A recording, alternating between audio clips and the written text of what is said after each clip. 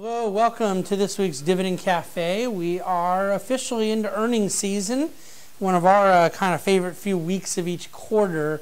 The vast majority of S&P 500 companies will be releasing their third quarter results over the week and a half, 2 weeks ahead. And so we launched that here today, Thursday, and we'll get into the meat of it next week. But the few things I wanted to kind of cover this week, I'm going to take straight from the playbook of what I've written. I printed out the written Dividend Cafe, which I often don't do, but I want to make sure we cover a lot of these same topics. The big themes that we wrote about this week have to do with those still maintaining a confusion around what seems to be a lot of the political distress and even dysfunction. Some may even call it failure. And yet the market success that has taken place here over the last 11, almost 12 months. The market is up over 25% since the election, and yet a lot of people find themselves saying, well, geez, it doesn't look as if a lot of that economic agenda of the incoming Trump administration has gotten implemented. And one of the things we want to point out this week is, first of all, what we've been pointing out all year. The markets are largely advancing on earnings growth, and the getting extra kicker out of the fact that there's been a global harmonization of economic growth. You've had positive economic movement, improvement in most geographies around the world, and that's a very rare case, but certainly one that helps justify a certain bullish backdrop in risk assets. You still have very low inflation, you still have very low interest rates, and in most central banks, you have cases of ongoing accommodation and so forth. And so it's not really that hard to understand why valuations are allowed to move even higher and overall risk assets have done well.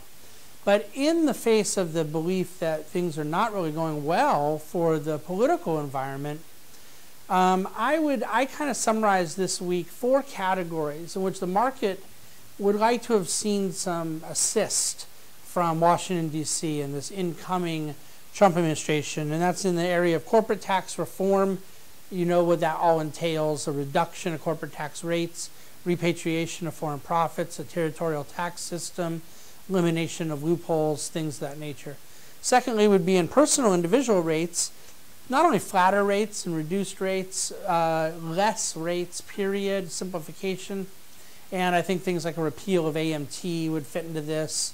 You could call the benefits coming to pass-through entities a combination of business tax and personal tax reform, allowing S-corps and LLCs and partnerships to be taxed more favorably.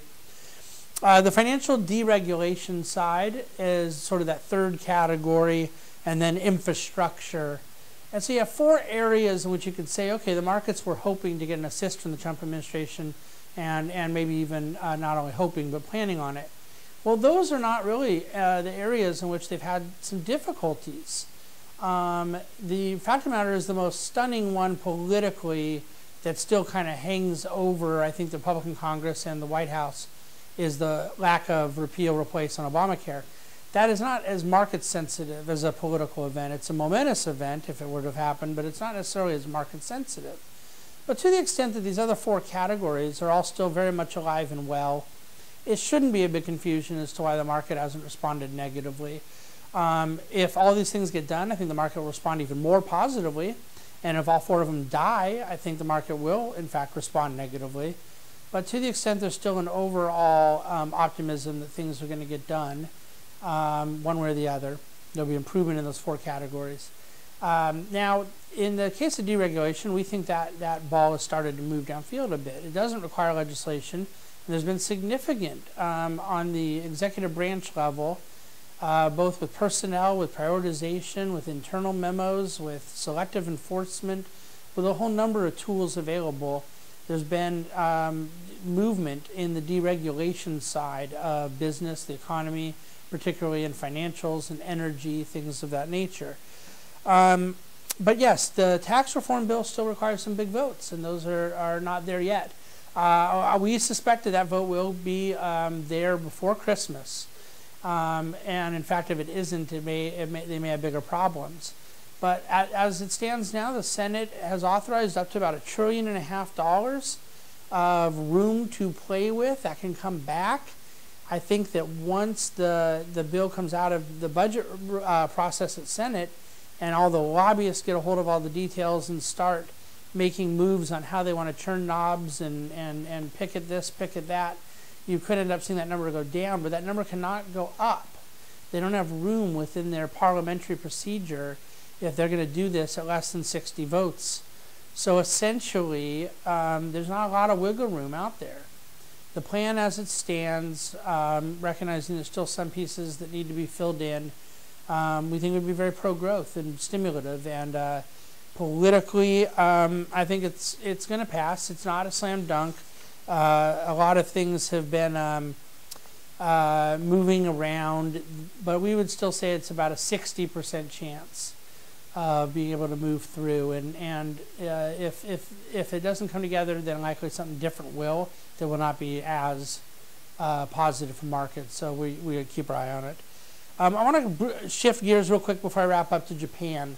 A lot of time spent summarizing some of the things we've worked on regarding Japan over the last several months. A pretty significant research project I've undertaken. I've dedicated a certain part of each day for about 3 months now to further researching this macro story.